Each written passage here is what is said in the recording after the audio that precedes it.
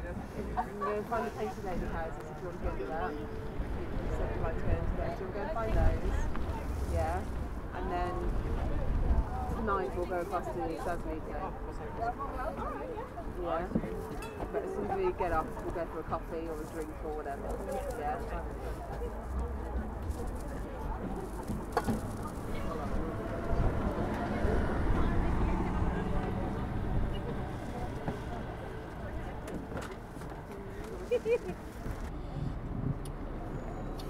All right.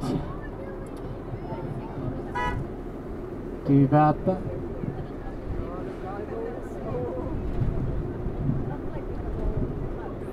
Be stuck here for a second or two. All right.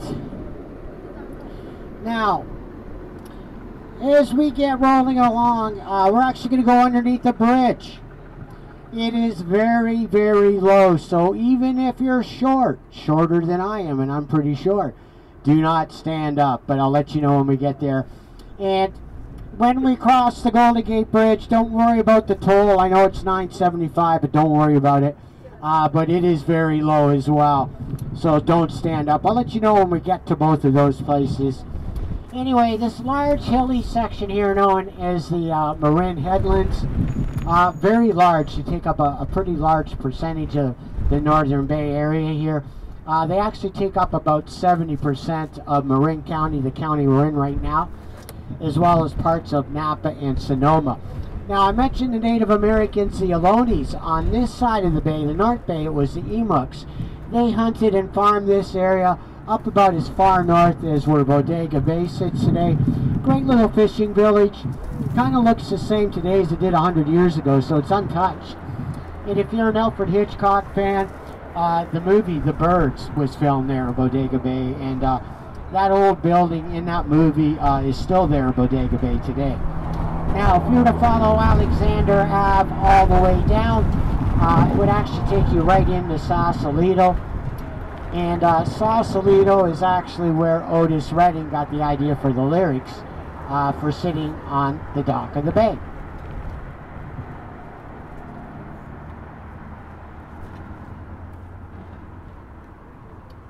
Alright, so we're approaching this bridge. And again, it is very, very, very low.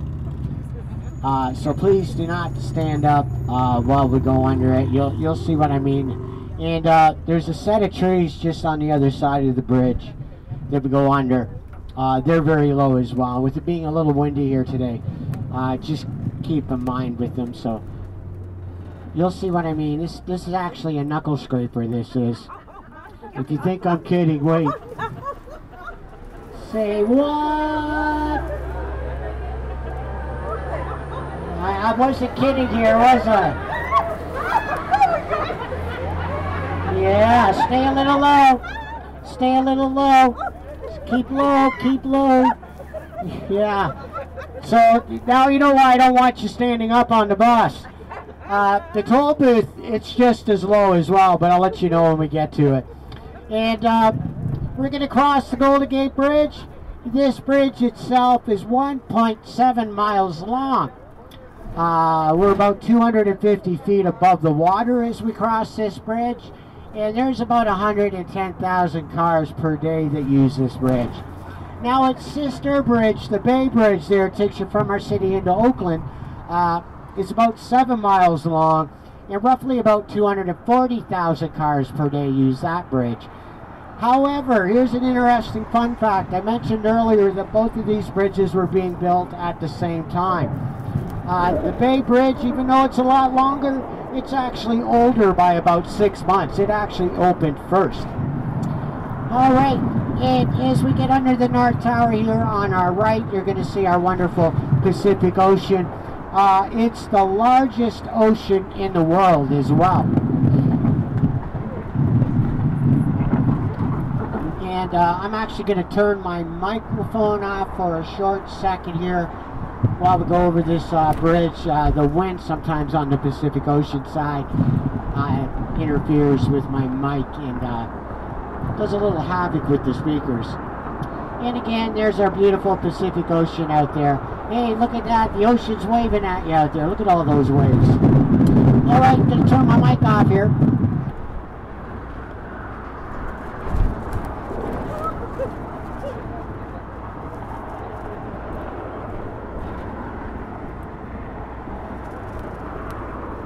You'll see that bank of fog right there, which usually it's over top of this bridge.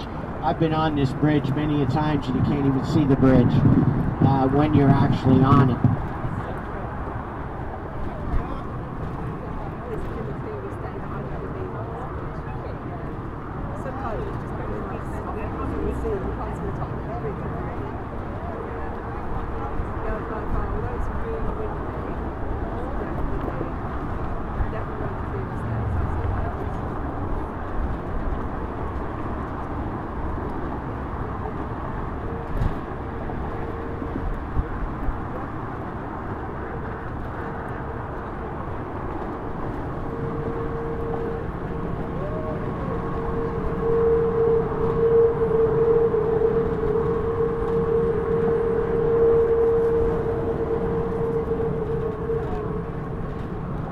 I'll let you later on know what that sound is on that bridge here in a sec. You can actually hear it on a windy day all the way into Sausalito.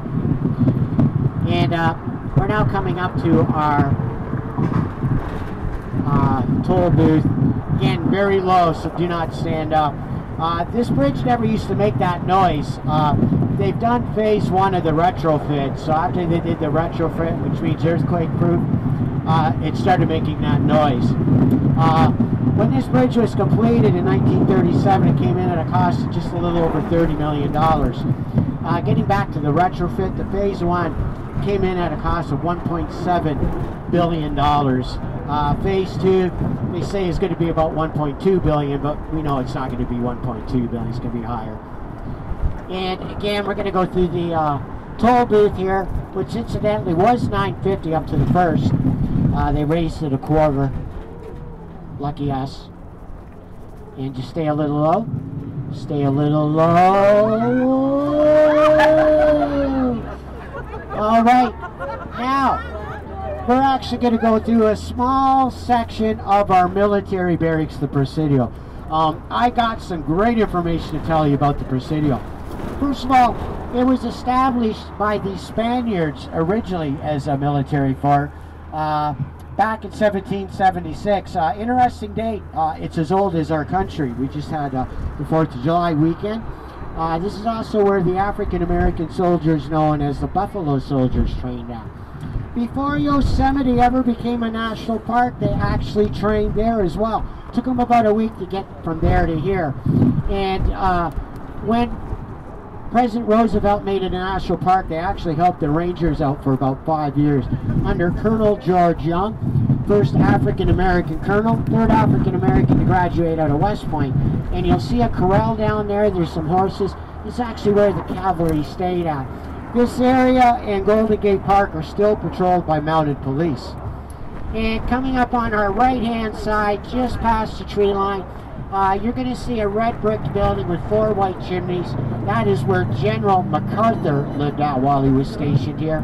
And to my extreme left, through the tree line, is our Memorial Veterans Cemetery. There are over 31,000 heroes at rest there, stemming all the way back to the Mexican-Spanish War. And we're going to go through the tunnel here.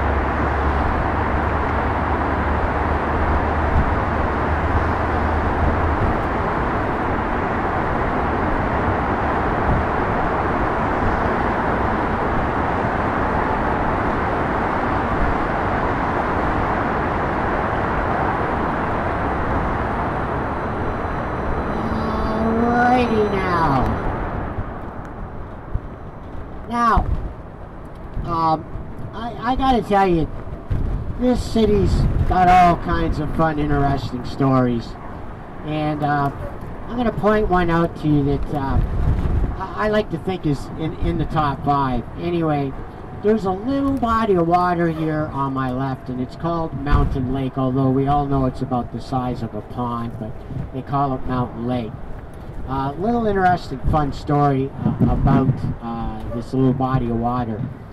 At Golden Gate Park, at the Academy of Sciences, there's an aquarium there, and there's an albino alligator that lives there that goes by the name of Claude. Now, they found that alligator in that little body of water. Yes. And thank God nobody got hurt, but to this day, nobody's too sure of really how it got there or who put it there. And I've been thinking about this for quite a while, and I've gotten together with some friends of mine, and we've kind of come up with a concept of what we think might have happened. Now, as I get into this, I'm going to let everybody know I have zero evidence of this, absolutely none. But I believe somebody bought it off of somebody when it was tiny, small, and cute. Yeah, as it got bigger, it grew teeth. It got bigger, and yes, bigger, and whoever owned it realized that, well, maybe owning a pet alligator wasn't the smartest thing they ever did. And without getting any other people involved and asking and answering a lot of questions about why you have an alligator, I believe with the help of some friends, they probably released it in that little body of water in the middle of the night just to get rid of it. Like I said, no, thank God nobody got hurt, but it now makes its home at the Academy of Sciences. Now, I also realize our city's not that warm. That little body of water is not that deep. So at certain times of the year, people actually use that little body of water to go swimming in. Now, it's not that warm, but it's warmer than the bay, definitely warmer than the ocean. But I know when they found that alligator there, it took about a good year before anybody would actually dip their toes in there. They were wondering if there was maybe more than one alligator there. But yeah, if you go to the Academy of Sciences, you'll be able to see Claude there. All right. Speaking of the Academy of Sciences, our next stop will be Golden Gate Park. We're not quite there yet, but that'll be our next stop.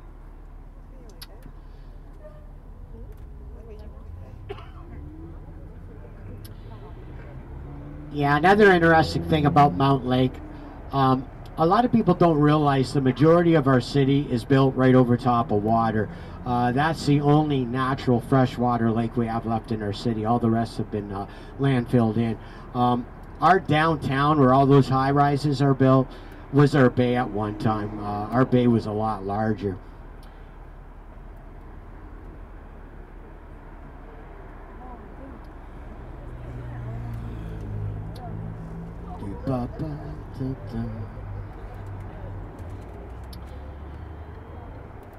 All right.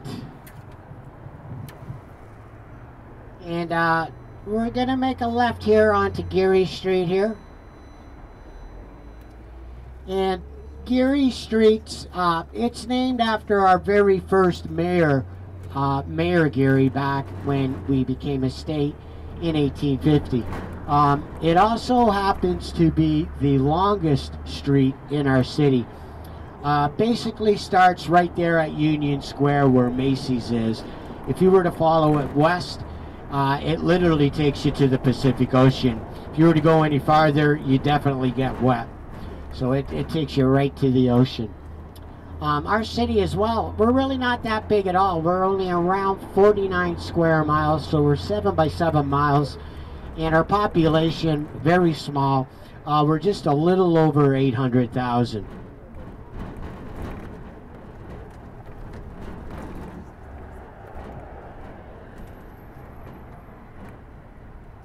All right, so we're going to make a right here. Just hang on as we get around the corner here. And that large forested area there, straight ahead of us, that is Golden Gate Park. The park itself is about a half a mile wide by 3 miles long. It's a little over 1,100 acres. It's just a bit smaller than our military barracks, the Presidio. For you folks on my right, there is a tree here we may have to go under. Just may want to kind of tuck it in a bit. Just be aware on my side. At the end of this year, this park will be 153 years old. Put that in perspective, it's only 3 years older than our cable cars, which is pretty amazing. The two people that helped build and design this park, Mr. William Hall, and a gentleman from Scotland, and his name is John McLaren. This park as well was actually built right over top of sand dunes. Again, watch yourself on my right here. You should be all right, but just be aware. Now, the interesting thing about this park, we're very lucky we have it, because with it being built on sand dunes, a lot of people really did not think that Mr. McLaren would get it done. In this park, I'll be honest with you, without the help of Netherlands, would be definitely a lot smaller today, or quite possibly not even here at all. They gave us a big hand with this park. They gave us 2 windmills, the Queen Whittemere windmill in 1903 and the Murphy in 1905. And the reason we needed those windmills, again, the Pacific Ocean, salt water, you cannot use it to irrigate. This is the home of the Academy of Sciences, the Japanese Tea Gardens, the D. Young Museum, the Conservatory of Flowers, as well as the Botanical Gardens. Now, right where the band shell there is in the middle of the park is also the Japanese Tea Gardens. The Japanese Tea Gardens and the band shell, the music concourse, were put into this park back during the Midwinter Exposition in 1898. And I'll tell you an interesting thing about the park. If you go to the music concourse where the band shell is, there's a bunch of benches where you can sit down at. If you're lucky enough, when you're on one of the benches, look underneath of it, and it'll be stamped Golden Gate Park. If you see one that's stamped Midwinter Exposition, those are the original benches that they brought in for the Midwinter Exposition in 1898. I think there's only about 2 or 3 of them left, but there's still a few. And again, does anybody need to get off at Golden Gate Park? Check out Claude, or the benches, or the Japanese Tea Gardens. All right, so I do have a stop for Golden Gate Park, Labine. And we're going to make a left here, and again, keep your eye on my right here. We may have to go underneath these trees. They are a little low with it being windy here today.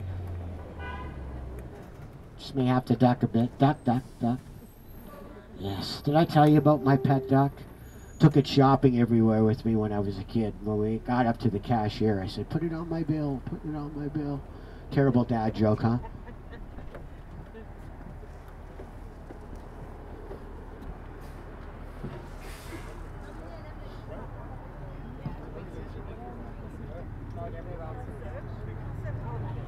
Yeah, I'll be on.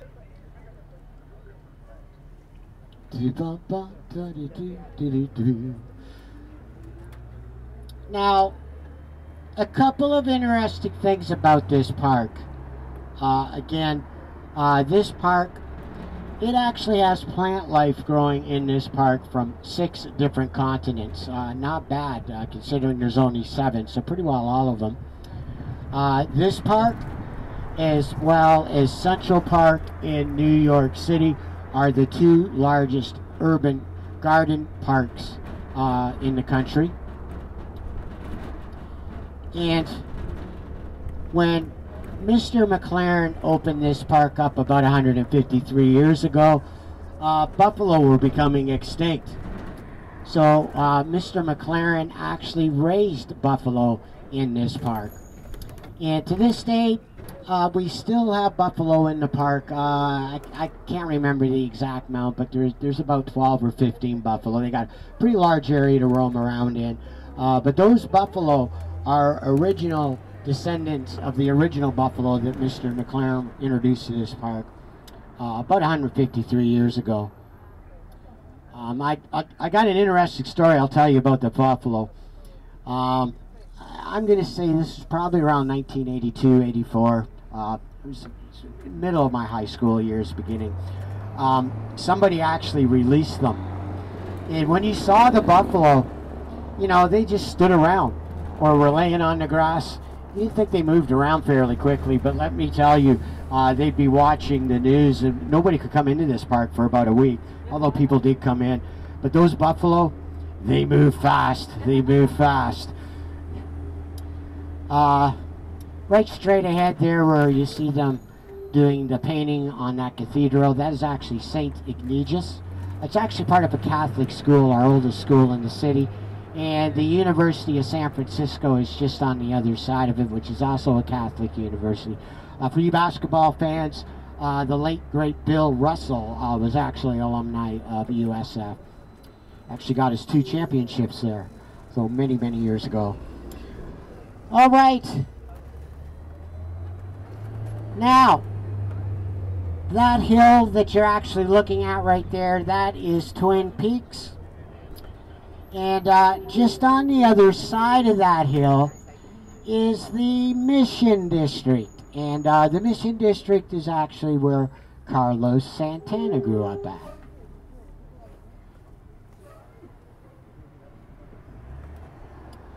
And Mr. McLaren actually worked at this park for a very, very long time.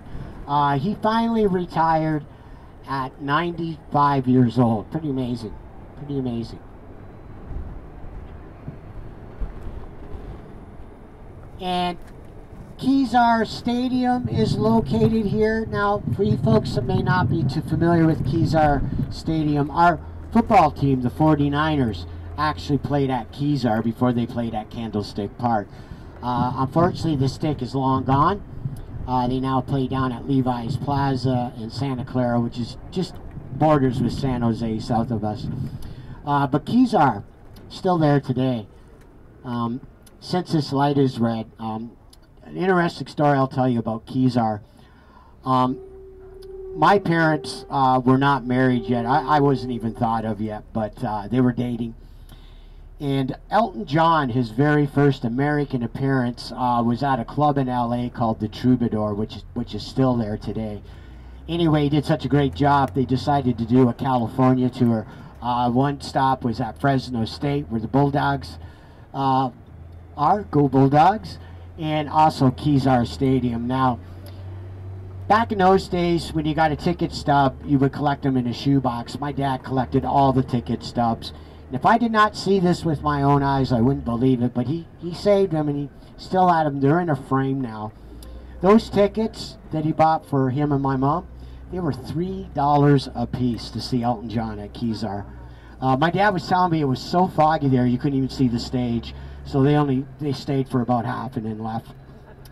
All right, this is actually Haight Ashbury, made famous in the 60s. This is where the Grateful Dead lived at.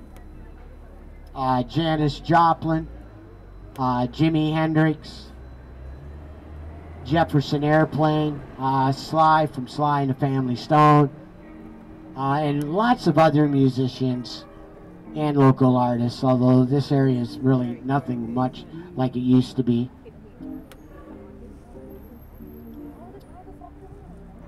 Now, does anybody need to get off here at Haight Ashbury? Show of hands for Hippy Dippyville. Anybody for Haight Ashbury? All right. Some pretty good restaurants here. A ton of vintage clothing stores here as well.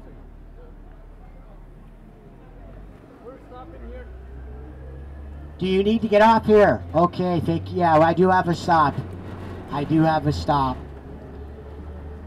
And on my right, you're going to see a mural. So somebody is getting off here. It'll be, this mural is actually done by a local artist here in the Upper Haight Waters. So you got Janice, George, John, and Joni Mitchell there. For you Canadians up here, Joni Mitchell from Canada. All right, here it is.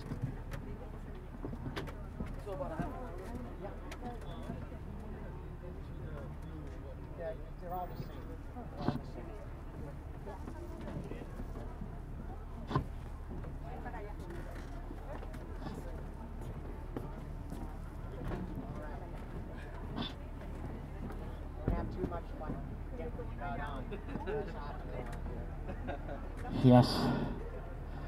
Yes, it does. Somebody missing a key?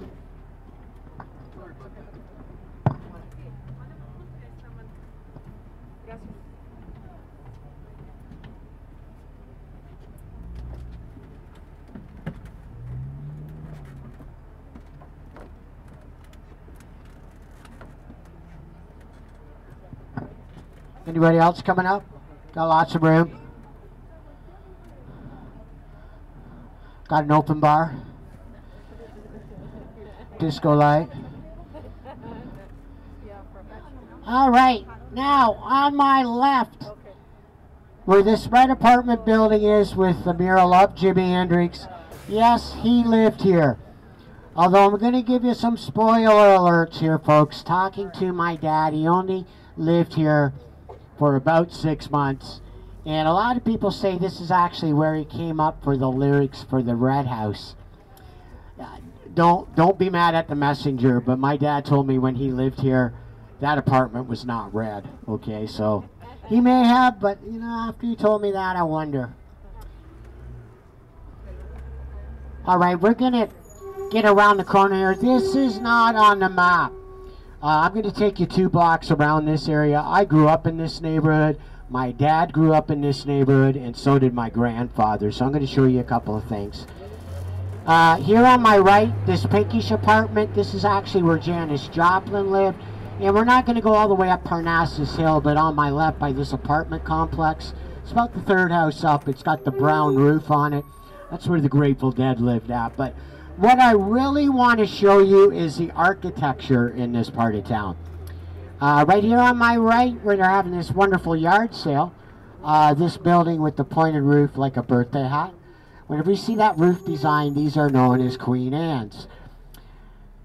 Queen Anne's were generally built in the late 1800s to early 1900s. Now I'm going to show you some painted ladies and some other older buildings. Again on my right. Check this out. These are also painted ladies. Now, aren't they gorgeous? The triangular shaped roof ones are Victorians, early 1800s. Now, this hill, Parnassus, if you look up any of the roads on this hill, you're going to see all these older buildings. Doesn't matter which hill you go up. The main reason this is, when we had the 1906 earthquake, this area and the Mission District are the only 2 areas of the city that really were not affected by the 06 earthquake. There are actually over 3,100 older buildings in this area.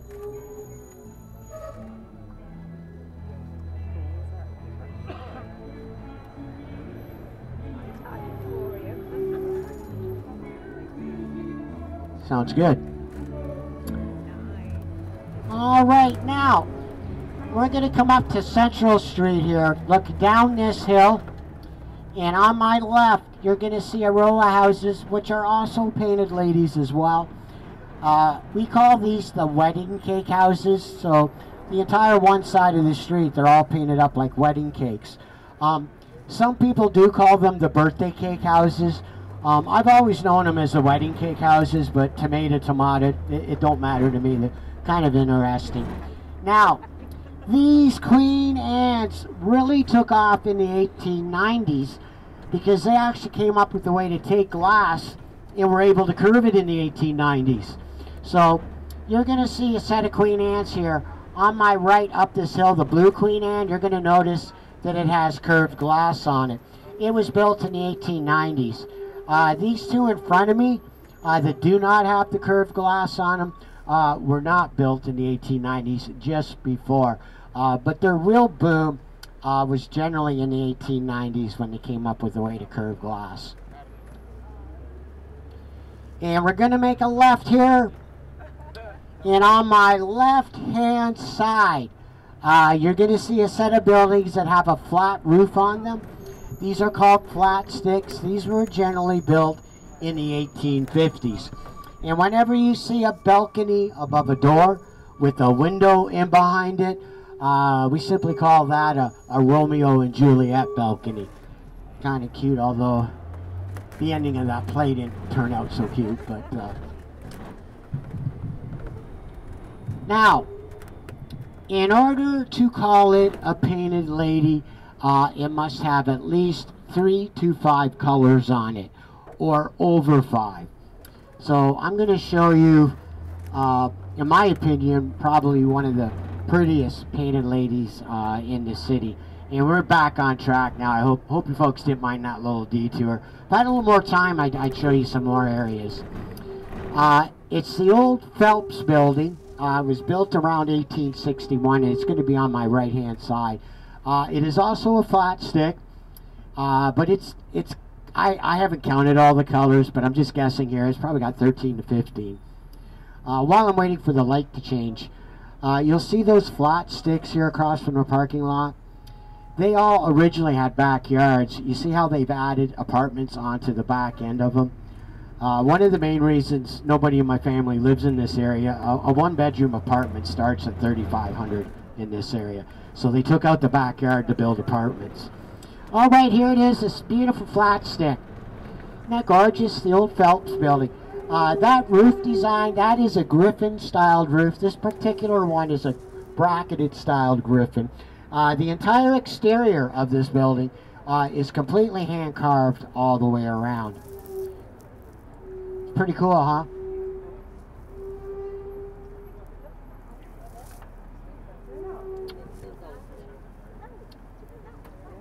All right. Now, I got something interesting I'll show you. I don't normally get a chance to do this. This light is red, so it'll give me some time to do it. Where this apartment complex is, the building right behind it, if you look at the roof, you're going to see wooden peg right on top of the roof. There's not too many of them left in the city like that anymore. Over the years, a lot of storms, eventually they get knocked over or rotted out. What that originally is, if you were a captain of a ship, either in the Navy or Merchant Marines, to let everybody know that there was a captain living in that building or owning it, that is part of a helm, the steering wheel of a tall ship. It's the wooden handles of a helm. As well, you'll very seldom see this as well. Back in the 1850s, when these flat sticks were originally being built, about 2.5 feet up along the top, they had metal railings, mostly for decoration, but during World War II, to help out with the military effort, they gave the metal railings to the military to melt down and help during wartime. All right, now we are coming up towards Alamo Square. If you do want to get off here, this is where you'll see the painted ladies. If you do want to get off at Alamo Square, does anybody need to get off at Alamo Square? We're good?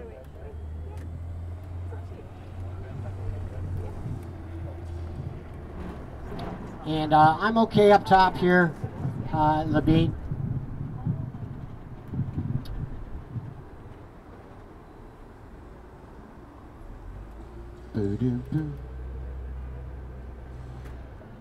Like, you'll see this old flat stick. You see how they got the garden outside? Well, they've added that on later. That one's got a garden. I can't even fathom how much a month that is.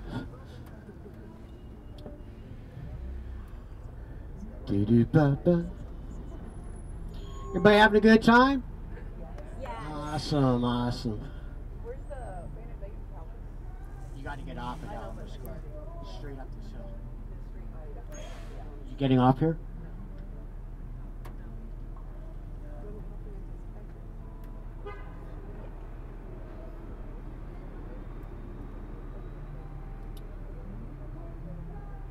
Do-do.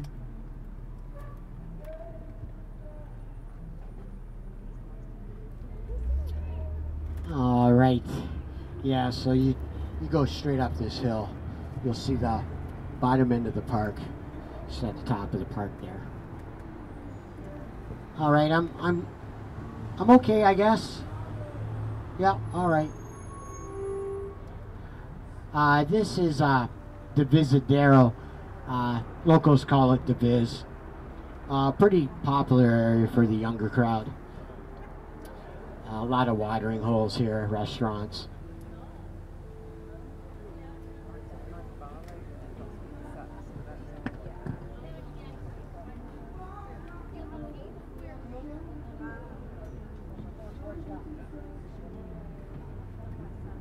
All right, there you go. All right, yeah, we're good. All right, again, we got this red light here. Again, this is more about me growing up in the city. This independent, this is actually a small concert hall. And I got a really cool story to tell you about this concert hall. Again, I'm going to give away my age a little bit here. My first year in high school, 1979. I've been in that building many times in my younger days. It holds maybe 300 people. I've been in there when there's been way over 300. But I saw Metallica play there when they were still a garage band. And an interesting note, they just had an anniversary last year or the beginning of this year. So they actually played there, but there was no way you were going to get a ticket.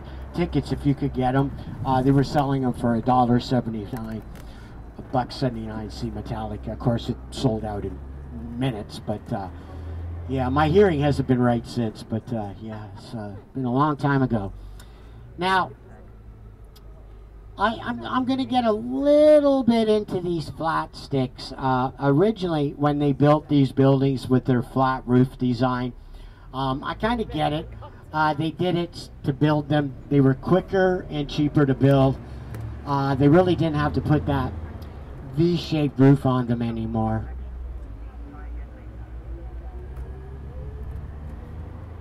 But as you can guess, watch your heads here on my right. Just a little windy today. They found out in a big hurry, especially when they were living in one, that when it started to rain, they ended up leaking a lot. Does anybody want to be a bus driver in this city? Yeah. Labine had a full set of hair. Our driver up to last year. Yeah, oh yeah. All right, so they did change these designs a bit, and I'm going to give you some examples here. When we get to this next intersection on my right-hand side, see how these buildings look like they have a flat roof, but if you look, they've raised the top part of it up, and it now hides a V-shaped roof in behind it. They started doing that in the late 1860s, and that particular design is called Italian Naughty. And again, they did this because, well, they were just leaking a lot. Now, I'm going to show you a beautiful Queen Anne. It is a painted lady as well. It's called Seattle Block, and it was completed in 1896. This one is a little different, though. If you look, you're going to notice that there's different shades of brown with copper and gold mixed in with it. When they use these color designs, these are actually preferred to be called gingerbread houses, although they are still painted ladies.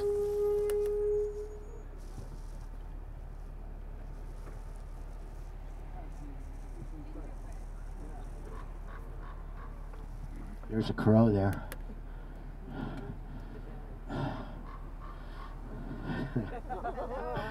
Yeah. Thinking about Bodega Bay where the movie Birds was filmed. You could still see that house at Bodega Bay, but unfortunately you can't go in. It's actually owned, it's a private individual who lives in it that lives there. But yeah. If anybody's seen the movie, you'll know what I'm talking about. All right. He also filmed the movie Vertigo here in the city as well.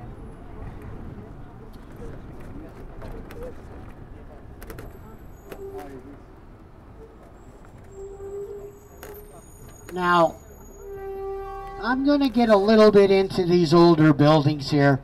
And I'm just going to give you a crash course 101. I'm a little bit of a history nut. I'm kind of nerdy on it. I won't get into detail with it because I don't want to bore anybody, put them to sleep. But a Victorian with a V-shaped roof originally were being built in the early 1800s. Then the flat roof designs, which we call flat sticks, mid 1800s, and then the ones with the pointed roof like a birthday hat are Queen Anne's, late 1800s to early 1900s. However, you can build a Victorian-styled building in any era. Victorian-style building that was built in the mid-1800s has a bit of a V-shaped roof at the top, but in behind it, it is a flat roof like the flat sticks. If it is a Victorian-style building that's built 1900 and up, they're actually called Edwardians rather than Victorians after King Edward. And the reason that is if you own a Victorian built in the early 1800s, it's actually going to be worth more money than a Victorian built in the early 1900s. So differentiate the century apart from one another. Edwardians are Victorian style buildings but built in the 1900s, where Victorians early 1800s. Nobody went to sleep yet? Okay, good. I could get more into it, but yes.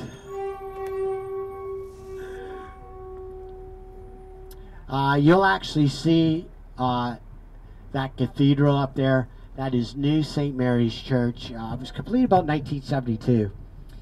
It's kind of interesting. It's designed to kind of look like the Pope's hat, which I guess it does in a bit. But you see the black stripes that go up the top? It actually does it on the top of it. If you were closer to that, it's actually stained glass. So as the sun rises in the east and sets in the west, it shines through that stained glass, and you get all these different colors in that cathedral.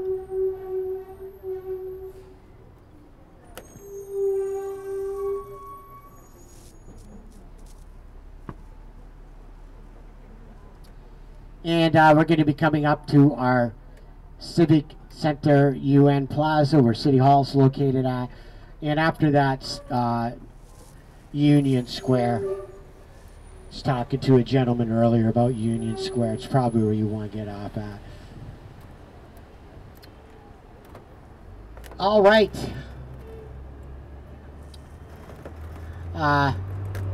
Civic Center is where our City Hall, Asian Art Museum, Opera, Ballet, Symphony Hall, and majority of our government buildings are all located at. Here on my right, this is our Opera House.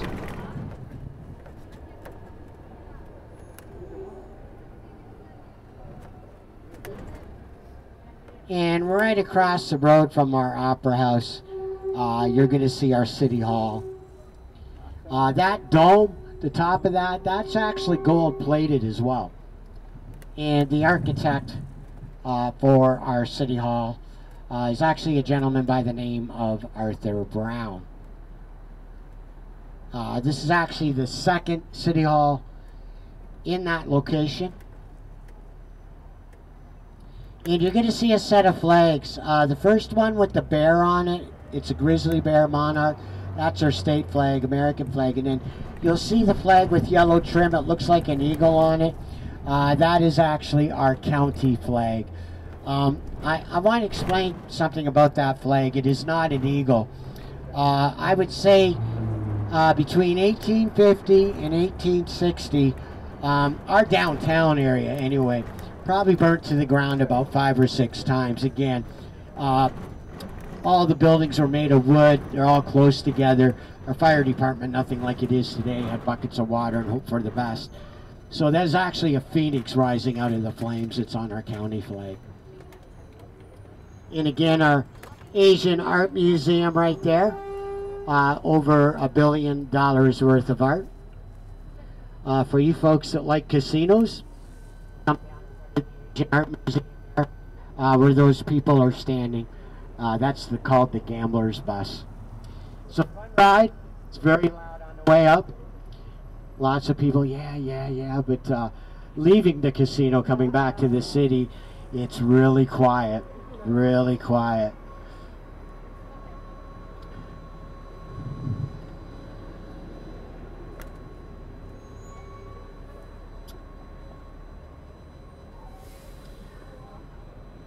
All right.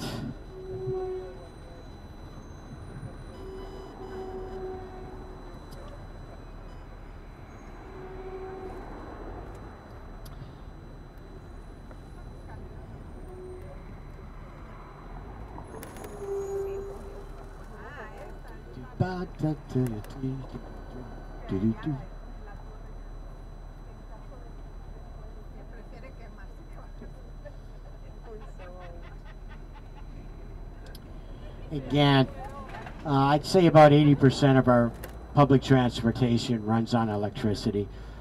You saw that other bus go by us with all that stuff on top of it. Again, that's an electric bus as well.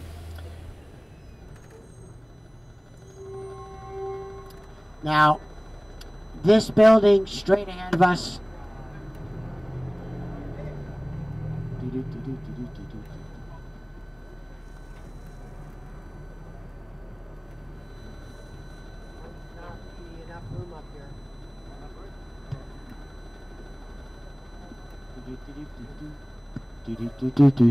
All right, there we go.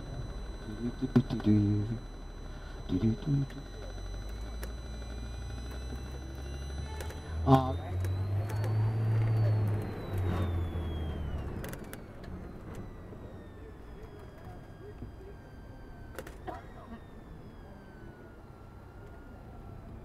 Now this building right across the road is our federal building.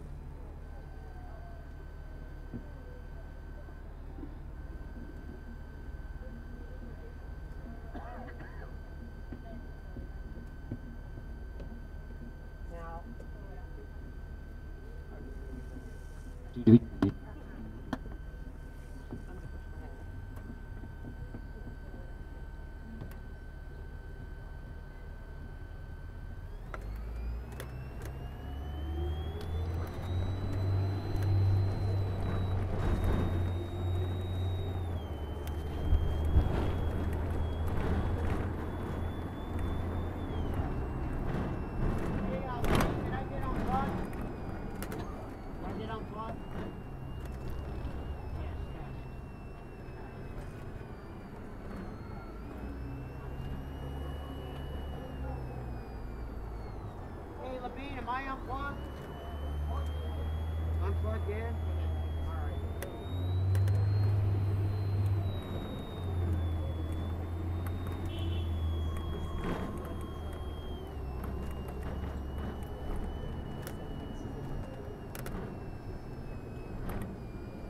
Give me a second here, folks.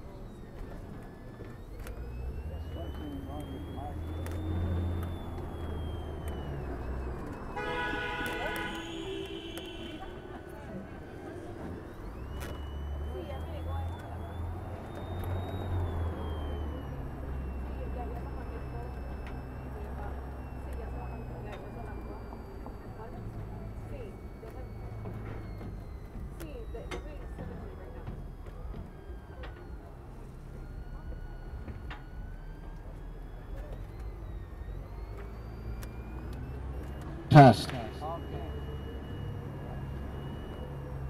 Test. Test.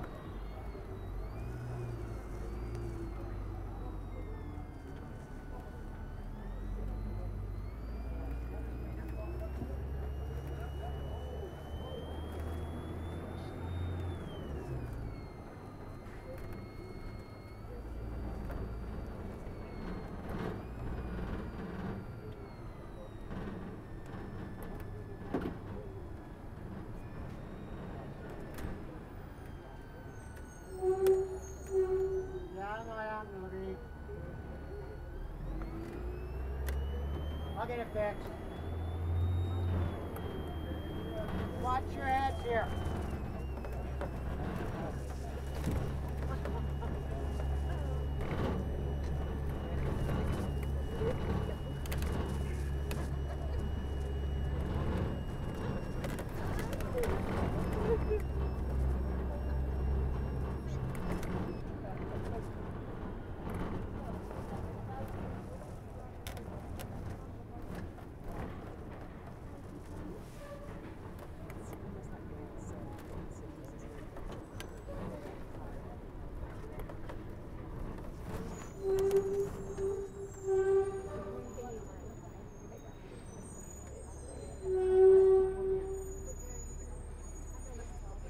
Test, all right.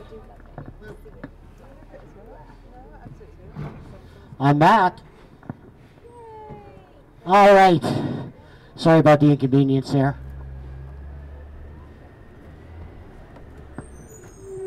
Electrical tape and duct tape.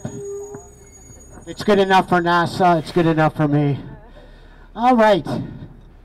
Now we're actually coming up to Union Square, folks. Again, for you folks getting off here at Union Square, if you're going to go to Chinatown or North Beach or end up right back at Fisherman's Wharf, just stay on. Again, a couple things I'll mention while the light is red. Wells Fargo was actually established in this city in 1852, as well as Levi's jeans.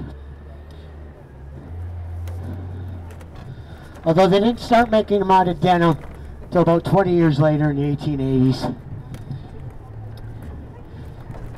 And if you folks are down here again or want to venture up far enough, see that psychic right there? There's a girl there named Mary. And I got to tell you, Mary's worth seeing. My sister, about 5 years ago, went and saw Mary there. And Mary told her she was going to marry Rich. She got married last year to a guy named Rich. True story. All right, now Union Square actually officially gets its name just before the Civil War broke out in 1860. They actually held pro-Union rallies there, and they've been calling it Union Square ever since. So we're actually coming up towards Union Square. Again, for you folks that need to get to Chinatown or North Beach or the Wharf, just stay on. Once again, my name is Don, your tour guide, and Labine, our wonderful, wonderful driver to guide us through these streets. If you enjoyed the tour, which I really hope you did, you folks were a lot of fun, mention us on TripAdvisor. We also do have a little tip jar down there by the door. If you do want to leave us a tip or gratuity, I'd be greatly appreciated, whatever you think is fair. But more importantly, I really hope you just had a great time and you got to learn some fascinating history about our city here by the bay. And thank God it's a little warmer today. And if anybody hasn't rode a cable car yet, you can actually catch it right here at Union Square. On this track going up, it takes you up the hill back to Fisherman's Wharf. Just catch it right in the middle of the road at the corner of Union Square. For you folks getting off here as well, please be careful getting down the stairs. Make sure you're hanging on to the rails. We're just going to wait for the light to change here, and then we're just going to cross the road.